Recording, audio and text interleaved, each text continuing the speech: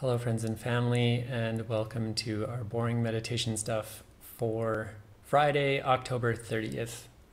Yesterday, we were talking about Nat Friedman's blog post from the early 2000s, where he was hypothesizing about the possibility of learning to change our conscious relationship with time such that time appeared completely different to us.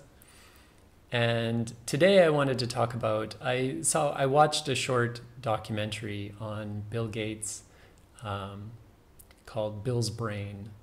And it was about his history with Microsoft and now his future with his wealth and philanthropy and different projects that the Gates Foundation is trying to work through, goals they're trying to achieve.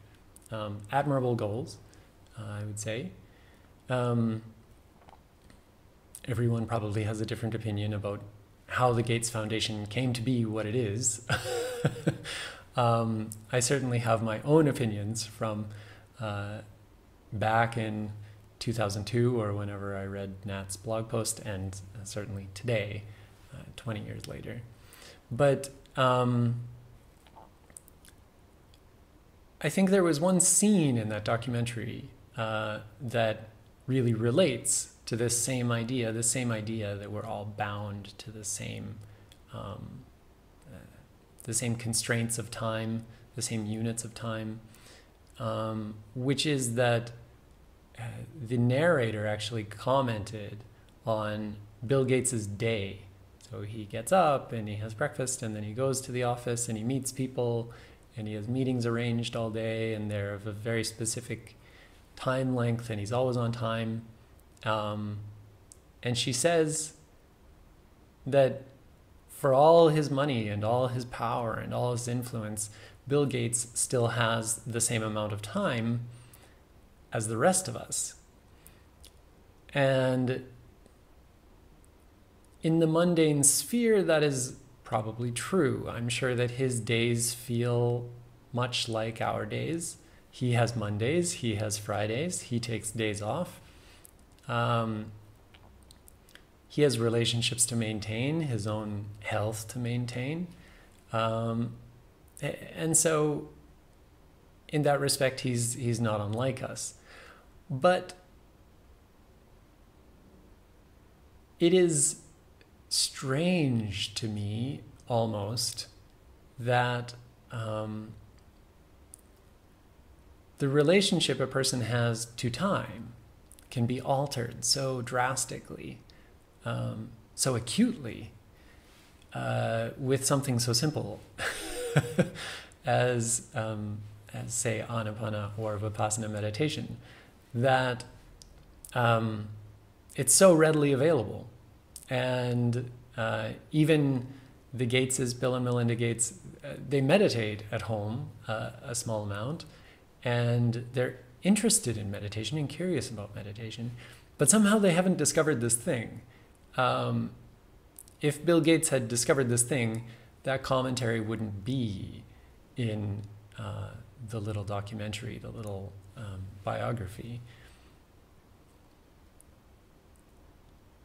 If it were a pill, if this were a thing that you could get over the counter or with a prescription, here's the pill for more time. Okay, just take one of these. And now your days feel like weeks, and you have so much more time to execute on the things that you want to do. This is a sort of mini immortality, right? True immortality would be to extend time infinitely, and unbind it entirely. But our limited mental constructs don't really allow us to consider what immortality would feel like.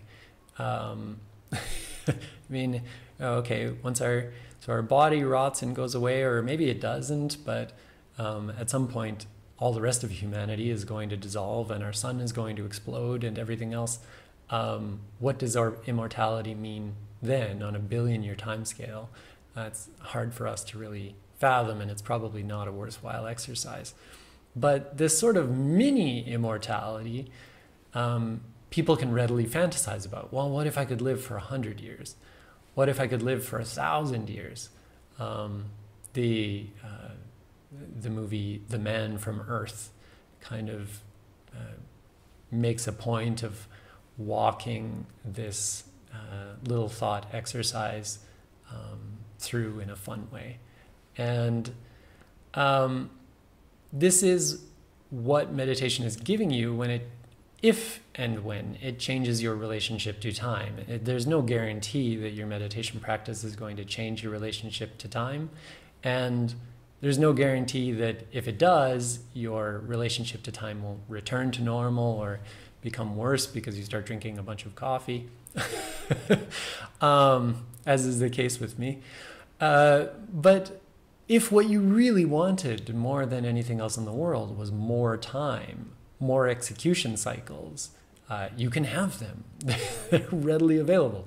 You have to work very hard to get them, but it is entirely possible to accomplish much more in your life within the same, atomic clock time units that we all fundamentally share by slicing up time a little differently.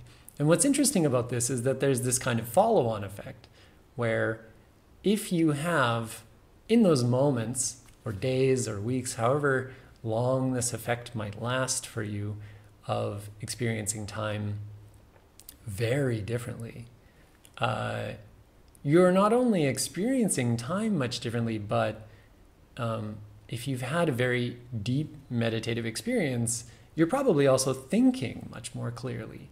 So in those time periods after deep meditation, during deep meditation, you're not thinking, or at least you're not trying to think, but afterward, you go home and you sit down in your study, or you lie down in bed, you sit on your couch, you're on your porch looking at nature, you go for a walk in the woods, and your thoughts become crystal clear. You have such clarity in thinking that, again, it's hard to imagine that someone like Bill Gates is not interested in this.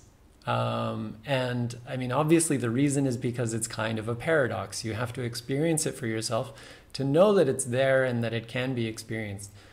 Someone saying in a YouTube video or a white paper or a book or whatever that you get unbelievable clarity through meditation makes it sound like a pill, makes it sound like some sort of self-help maneuver, which it's not.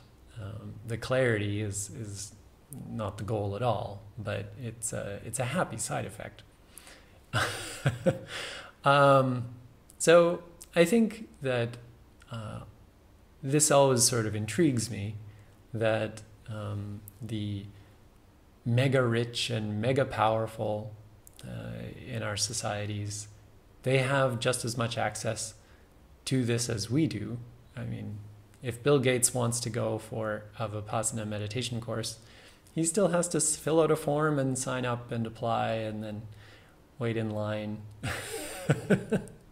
Hand in his cell phone, if he has one of those even, I don't know. All the usual rigmarole would still apply to him, but he's no more or less able to do that than we are. And that's kind of interesting to me. And I would be curious if he goes for a Vipassana course before he passes away, what Bill Gates makes of it, if he would even agree with any of this. We'll find out in the next documentary, I suppose. Okay, I hope that everyone is taking good care of themselves and taking good care of everyone around them. And I will talk to you again tomorrow. Goodbye.